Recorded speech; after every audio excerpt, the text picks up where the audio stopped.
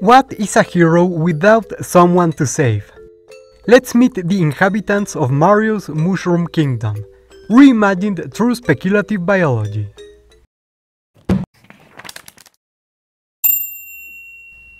Hello everyone, and welcome to the Speculative Wildlife Research Center.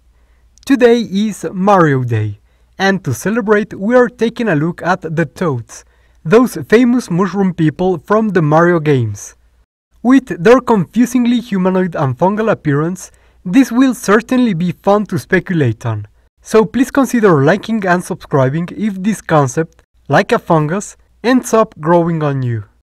And now, without further ado, let's get started.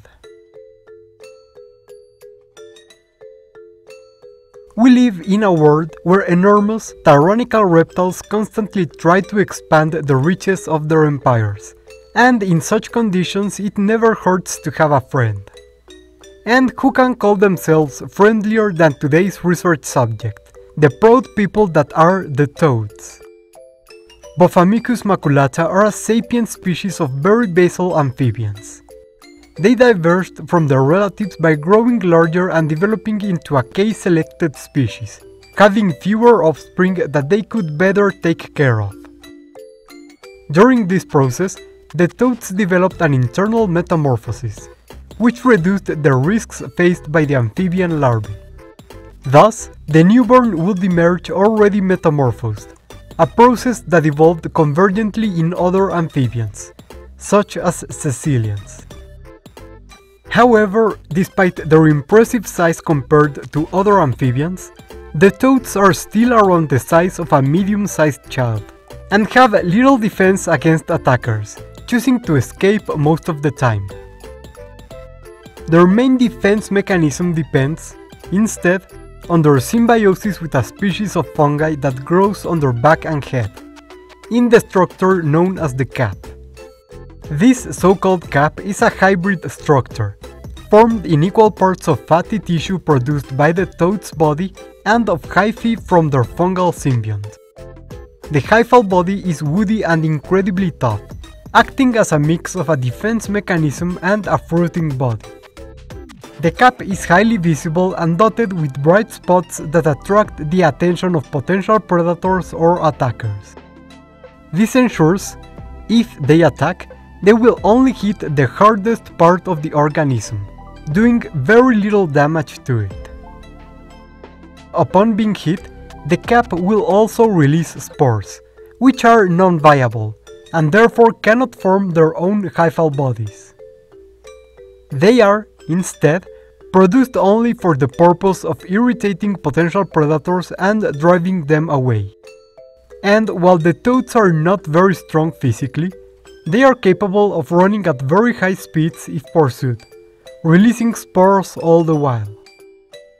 Given the reproduction method of these fungi, with viable fungal spores being implanted on the newborns from birth, the fungi can afford the energetic cost of producing non-viable spores for the sake of protecting its host. The fungal symbiont of the toads, interestingly, displays an incredible degree of variation in coloration, texture, and growth patterns. This results from their phenotypic plasticity, the capacity of organisms to produce different phenotypes, or sets of observable characteristics, in response to environmental variations. Since the fungi grow on a medium composed of their symbiont's tissues, they will change their morphology depending on their medium's nutrient availability, genetic predisposition, and even their particular diet. This plasticity is expressed most clearly in the color of the cap and its distinctive spots, with the total quantity of possible variations being currently unknown. That said, there is also a distinct plasticity seen in the growth of shelf-like hyphal structures, which are mostly present in high nutrient conditions. These structures, however, are not vital for the functioning or survival of the symbiotic fungi, and so will often be cut and stalled according to the toad's personal preferences. Toads normally live in damp, dark places, building large structures carefully crafted to preserve and improve those conditions, where both the amphibian and the fungus thrive. However, there are populations that have made their homes in drier, more arid regions, and the variation presented by the toads has allowed them to adapt to these conditions with darker and more covering growths that help them block the sunlight. While the animal part of this symbiosis does not present the same degree of phenotypic plasticity, there are instances when high nutrient intake by the parents will lead to the birth of a toad with a special phenotype, characterized by a pink coloration, leading to its naming as a pichet morph. If this particular morph is fed highly nutritious food during its development, the symbiotic fungus may mature into a specialized phenotype. It will grow into a much taller fruiting structure, becoming much harder in the process. This will not only give the toad a taller, more imposing stature which helps deter predation, but also a lightly protective armor around its body. While the body of the amphibian itself will not change as much, the increase in nutritional intake may lead to it becoming much stronger, being particularly able to jump much farther and kick harder than its brethren. For this reason, toads born with this phenotype will often be tended to by others of their group and placed in higher positions as a sort of protector, their development being promoted by feeding them crown fruit, known for absorbing and storing a lot of nutrients as they develop. Most interestingly, toads are very gentle and friendly despite their physical weakness, a result of their social, cooperative lifestyle, and they are known to quickly warm up to other creatures and outsiders as long as these are not a threat to them.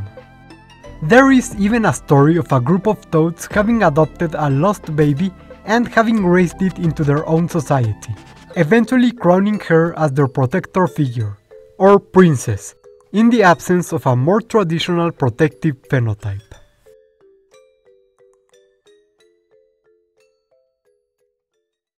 And that's it for Speculative Biology Look into Toad.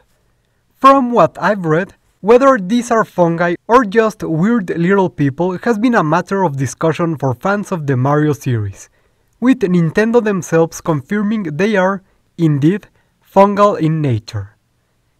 That said, I decided against making them fully fungal due to the fact that fungi are much less mobile than plants, which were used as the model for Pikmin.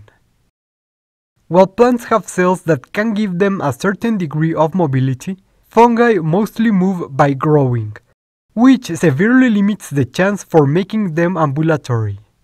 Hence, I decided to give them a symbiotic amphibian. An amphibian because, you know, toads. I did, however, base it on more basal amphibians, since the skeleton of an Urans is too reduced and has too little space to adapt into something derived enough to look like a toad. Like a Mario toad, not like a toad. I also decided to use fungal phenotypic plasticity to account for the absolute mess that is the variation in color and even hair they present, since fungi are known to present very different colorations and morphologies when growing on different mediums or nutrient availability. In the end, I'm really happy with the end result, and I hope you enjoyed it as well. Of course, here's a thank you to everyone who wanted to see this episode, especially to Kirboconnoisseur17, whose suggestion for this episode really helped inform the final design. And also, thank you to our researchers and research associates who support us through Patreon and YouTube memberships. Remember, you too can join in if you want to support our channel, and you get some nice perks too, like seeing all of our creatures and videos ahead of time and helping mold them into shape. Or you can also like, subscribe, or tell me in a comment which sport you'd enjoy playing with these guys. Thank you all for watching, and see you next time on the Speculative Wildlife Research Center.